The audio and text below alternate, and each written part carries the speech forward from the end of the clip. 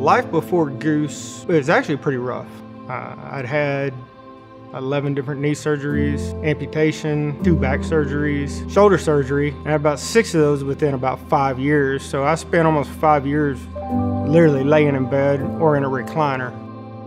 When you go from being the breadwinner of the household and, doing everything to not being able to contribute whatsoever,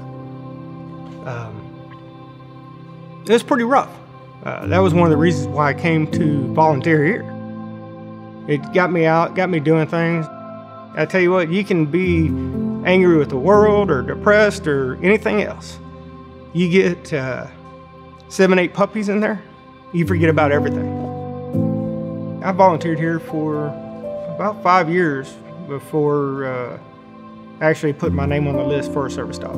I thought that somebody else deserved a dog more than I did. I kind of kicked myself that I waited so long. I could have been in this frame of mind, and Goose has made me so much happier than I was before. He gets me moving, gets me out. He gave me something to do. He's my best friend now.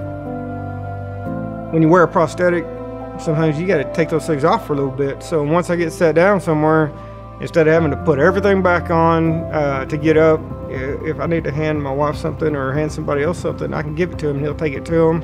He can go get me a bottle of water. I drop anything, he'll get it. If anything happens to me, he will go get help. I didn't realize how many things they actually do for you. For Patriot PAWS, I don't think there's a better way to give. Everything they do here is for the veteran, and that money that comes into Patriot PAWS is being spent in a correct way. I don't think there's a better organization out there to give your money to.